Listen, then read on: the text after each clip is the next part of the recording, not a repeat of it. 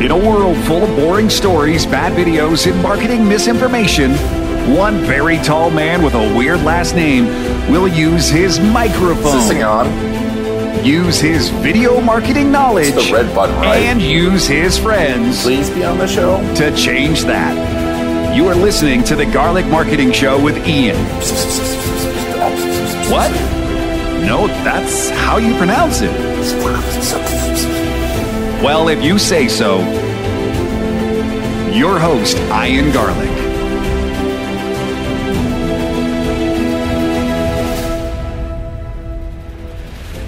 Welcome to another Garlic Marketing Show. Today, we're going to talk about an important topic for all business owners, all members of businesses, on selling and acquiring businesses. And we've got an expert join us today from Tel Aviv, Israel, Moran Pober. Thank you very much for being on. Thank you very much for having me. I'm excited. I'm excited to have you too. So, I mean, this is an interesting topic because, I was at a friend's mastermind and we were talking about it, and I came to this realization that so few of us, all of us design our businesses and do our marketing to just get the next dollar, when really you should be designing your business to get acquired, correct? Mm-hmm. And how do you do that? Mm-hmm. And I think before that, even just the fact that most people out there, and I can't blame it, because if you're looking at the books out there and seminars and business coaches, they're teaching everyone about how to start a business. So you see many people just, at least nowadays, it's become really popular to have the dream of starting a business, becoming the next Facebook or WhatsApp or whatever. And people don't understand that in order to become the next Facebook, to become the next Facebook or WhatsApp, it's almost as hard, if not harder, than to become like the next Michael Jordan or LeBron James or something like that. It's really, like, your chances are really, really low.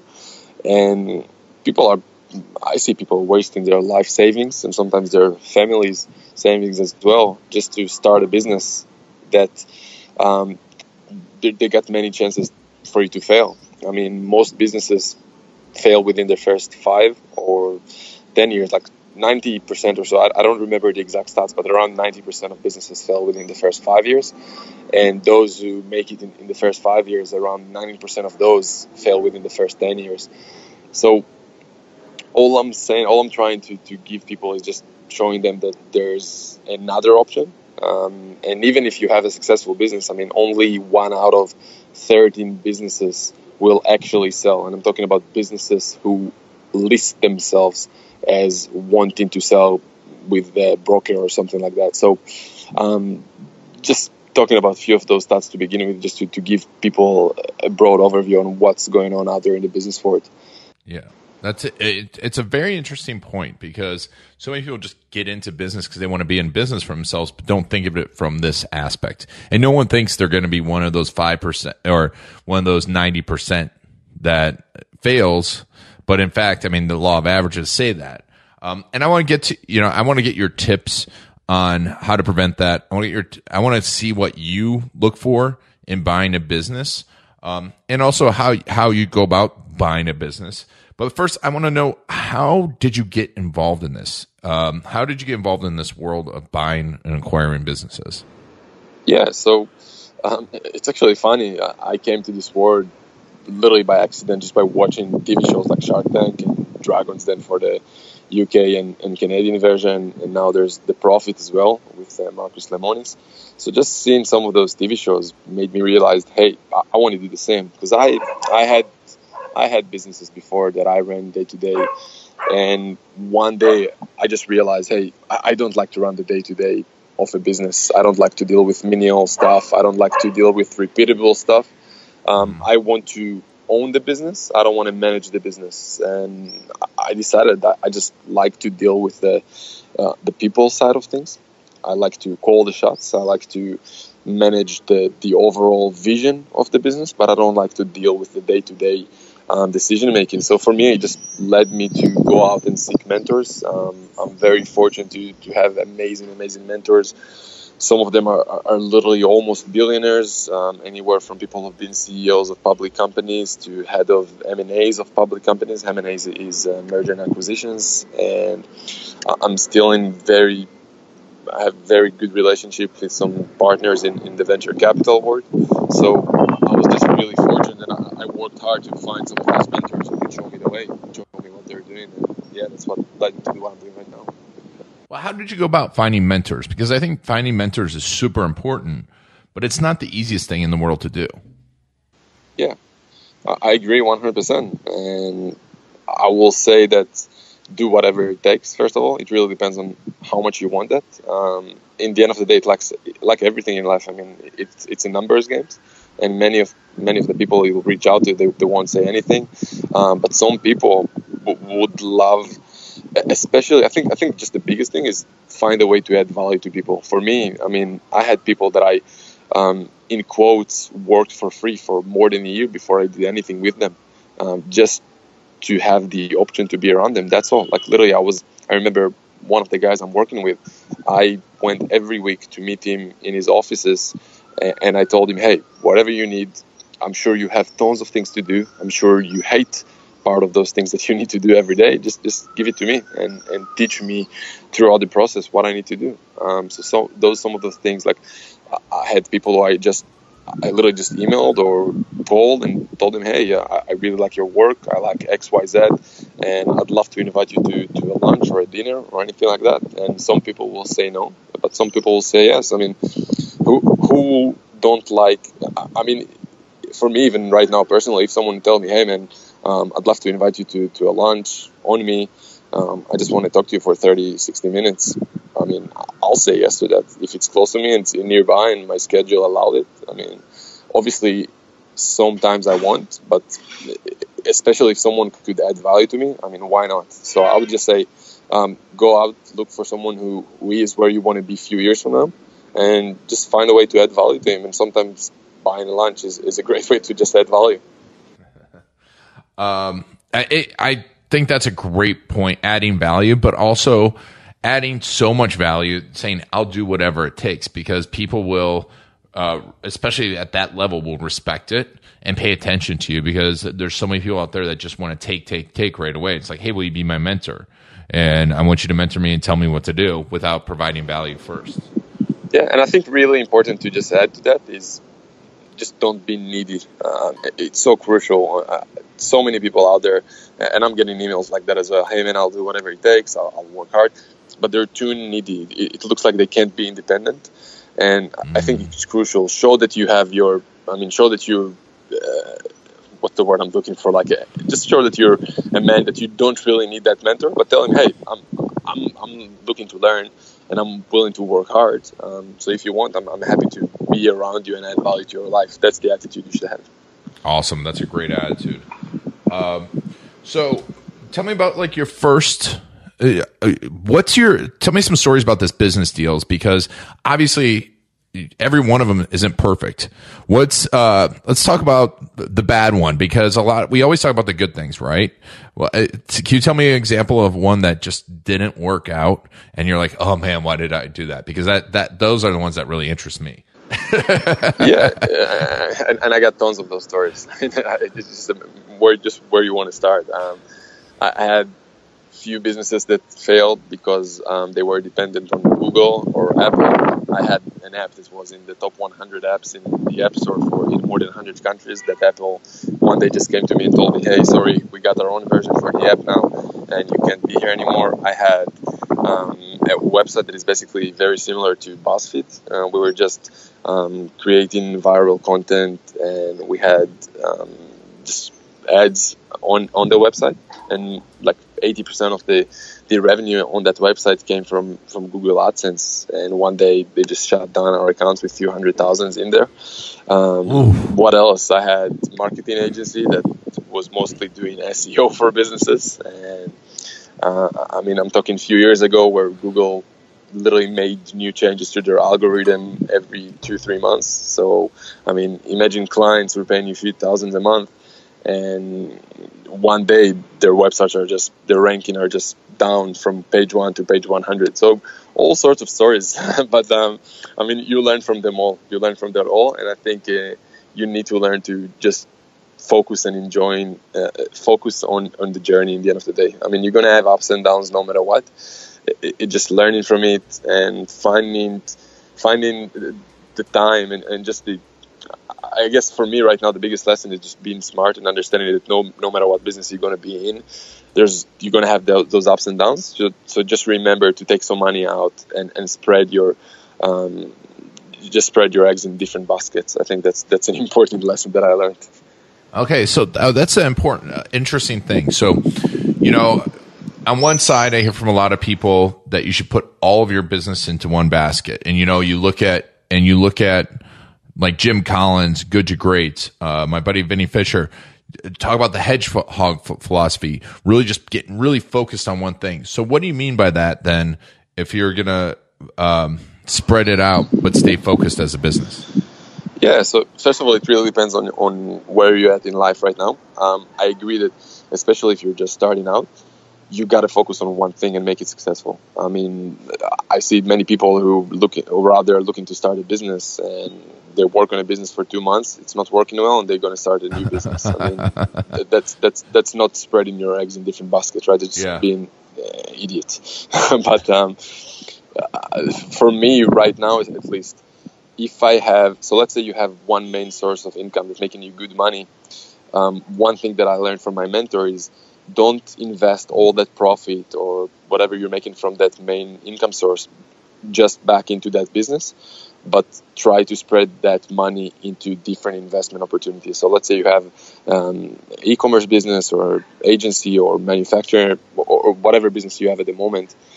If you're making some money from that, don't invest all that money back into the business. Either just first of all take money home, and secondly, that money that you're taking home, go and try and invest that into different things. So that's the way that at least I see that, spreading myself into different baskets. I do agree that you need to be focused. I think focus is key to be successful. For me, at least what I'm doing right now, that the reason that I like it too much is because it's literally the perfect business for someone who's ADD and like to be involved in many things. I still have my focus, which is going out there and buying businesses, but I have the opportunity to be involved in different sectors. So I'm kind of like ADD by learning about tons of different sectors and businesses. At the same time, I do have my main focus, which is I'm out there to buy a business, to do deals. So that's all my focus. At the same time, because I'm not involved in the day-to-day operations, I can be involved in many industries and kind of like spread myself at the same time. Interesting. So when you are looking at a business to purchase, what are some of the things that you're looking for in a business that you're going to buy? What industry? What are the qualities of the business? Is it just cash flow? Tell me about that. Yeah, so for me at the moment, I'm looking for businesses doing at least 1 million a year in sales, and the reason for that is first of all because of usually smaller businesses than that are highly dependent on the owner. I mean, you could say that the bare minimum business I'd look at is business doing 500,000 a year in sales. Mm-hmm. Below that, usually the business is just highly dependent on one person. Yep. And if I'm going to buy that business and that person is going to leave, there's basically no business. I mean, everything is with him. So that's the first thing. Secondly, it's obviously for me a lot got to do with the financials. So, like you just said, it's all about what kind of returns I'm getting. As far as industries, I'm happy to look at any deal in pretty much any industry. There's specific industries that I like. And the reason for that, I just like asset-rich businesses because I could just leverage financial institutions to help me with acquiring those businesses if they got lots of assets on the balance sheet. So, for example, I could get from a bank much more money for, let's say, an engineering company who got lots of assets, machineries, many times accounts receivables with their clients versus, let's say, a SaaS company that potentially maybe got much more growth potential, but at the same time, at least for me, where my cost of capital it could be much higher. So just a few of those personal criteria that I'm looking at. Obviously, I like someone who's motivated to sell the business. I don't want to pay premium for a business. I'm not the only business or a person who will buy a business for a premium would be someone, many times just a public company who got a report for their shareholders to meet their demands. For me, I don't care about that. So I'm just looking for good deals, will bring in good cash flow. And yeah, you could say those are the main criteria. So if someone owns a business and they want one day to sell it, what are the first few things that you would suggest that they would do?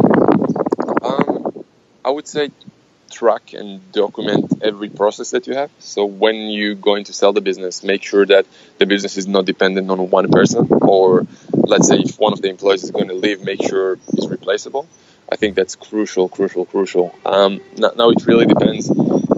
Obviously, if you want to get more money for the business, there's a few steps that you could take in order to get better valuation. Things like even just what I just mentioned, the fact that it's dependent highly on you as the owner is crucial for the valuation of the business. Things like having return revenue. If you can prove to the buyer that next year you're going to have specific a certain amount of sales, you could ask more for the business. There's a few more things. I'd say obviously making sure your financials are audited and organized. You don't want to, if I'm going to buy your business, I don't want to see financials written in handwritten letters. So few things that are just basic business systems, you could say, that you want to make sure are in order. When you're a business owner is looking to sell the business, I would also just emphasize the fact that you want to make sure you know who the buyer is. And at least personally, when I'm looking to buy a business, I'm trying to position myself as much as I can as the safe pair of hands, because I know that, and I heard horror stories from people who are looking to sell their business, and they have a competitor telling them, hey, I want to buy your business. And during that period of investigating and doing their due diligence on buying that business, they literally destroy it. And by that, I mean they're stealing clients, they're stealing employees. And as a business owner, you want to make sure that no one is doing that. So that's crucial. Just make sure you know that person who want to buy the business from you, or at least you build some rapport with him for a while and know kind of like what his motives are. That's at least personally that's my main focus when I'm talking to a business owner. Literally that's my main focus, to build rapport and show him, hey, I've been in your shoes, I've been a business owner, and I know that when I was the owner of business and I managed the day-to-day, that business was like a baby to me, and my employees were like my family, and the brand that I built, my track record, all that are really important to me. So I try to put the same, to show people that I understand them and I've been there, and that I'll do the best to give them the best offer I can. Awesome. So if someone wants to do something like this, I mean, we talked a little bit before the call, maybe there's people out there that just sold their business that kind of want to get into the just like you're saying, just owning the business, not running the business. How would someone go about that and learning how to do that? So, in the end of the day, you could just try and do that yourself. Literally, just go out there, talk to businesses, and try to negotiate things. If you want to find someone with some experience, then feel free to reach out to me. I'm happy to. I'm at a point right now where I have a goal to buy around. My goal is to buy 100 businesses over the next 5 years. So I'm happy to literally give equity to people who will help me and will help me to find deals. So those people who will help me to find deals could basically watch my back and just see what I do, and based on that, just learn the process if they want. And let's say they help me find one deal, the second deal they could just do themselves. That's a pretty generous offer. That's a great offer. So how would someone go about getting a hold of you? Just feel free to email me personally. My personal email is just my name, Moran, Moran, at my company name, abdassets.com. And if you click in the show notes, you'll be able to email Moran. So, Moran, tell me a little bit about what you do after you get these businesses. How do you grow them? Do you merge them? Tell me a little bit about that. How do you make money? Yeah, so first of all, what you just mentioned about merging businesses, most people don't even know that terminology. So that's a main thing. So if you have an existing business, I can obviously talk about everything that everyone knows, which is like growing by sales and marketing and cutting costs and all that stuff. But because I know many people just don't talk about it, I want to mention, I guess, the growing by acquisition phase. So even if someone got existing business, many people out there think the only way to grow is just by increasing sales, increasing revenues, or cutting costs. I think the best way to grow is actually by go out there and buy more companies in your industries. Like, you can grow in years worth of sales literally in an afternoon by buying your competitor or another business in the sector. So for example, if you have existing business doing 1 million a year in sales and you go out there buy another business doing 1 million a year in sales, you're going to have 2 million a year in sales business from the moment you bought that business. And to reach that growth organically is going to be much harder. Not only that, but as soon as you bought another business, you, especially obviously if that's a business in your sector and industry, you're going to have tons of cross-selling opportunities and synergies. So for example, if you have your existing business, you have your list of clients, your list of products, the business you just bought, they have a unique list of their clients and many times their unique list of products, and you could have tons of synergies and cross-selling opportunities between them, and that's a huge upsides that usually goes directly to the bottom line, to the profit. So that's the best way to grow a business. If you look at the biggest companies right now, that's the way they grow. Like Facebook and all the big ones, that's what they do. They go out there and buy businesses. They go and buy WhatsApp. They go and buy Instagram, because they can't do the same organically. They can't just grow Facebook alone at the same rate as if they just go and buy different big businesses. And that's the best way to grow and to meet their shareholders' demands. I mean, I think that's a really cool. Essentially, it's a marketing strategy, right? Is acquisition. But I mean, can any size business do that? If I have $1 million business, can I go out and acquire another $1 million business? Yeah, 100%. And that's another thing. People just not aware of that because, like I said, most of the books, seminar, courses out there, they're talking about starting something from scratch. But if you look, for example, the world of private equity, for example, that's something that existing for many years. I don't know if your listeners are familiar with RDR Nabisco. I think there's even a movie about it with KKR, who bought back then I think the biggest company in the world, and they didn't use a single dollar of their own pocket. Like, they bought $1 billion company without spending a single dollar of their own money. And the way they do it, and the way you can do it with whatever existing business you have, is you go out there, you look for a business you want to buy, and the way you basically do that is you ask for financials. So I'll just go briefly throughout the process. You look for a business you want to buy, you get in touch with the owner. Obviously, you build rapport, you tell him why you want to buy, you tell him about your plans for the business. And the next step is to just get access to the information of that business, with just like getting, basic financials, P&L, balance sheet, all that stuff. As soon as I have that basic information, I can go to many financial institutions out there that all their job is to lend me money using the business assets as collateral. And we're using the business assets that you're looking to buy as collateral. You don't need to use your own personal assets as collateral. You can, but you don't have to. Which means that you can go out there and, in theory, you can buy any business, any size, just by leveraging the business assets to basically finance the acquisition costs. Wow. I mean, and that's amazing. I mean, it's a lot cheaper than spending a ton of money on marketing, isn't it? Yep. Exactly. That's exactly. Excuse me. So, let's say, I had a company, let's say you owned a company, right? And you wanted to grow your business that way.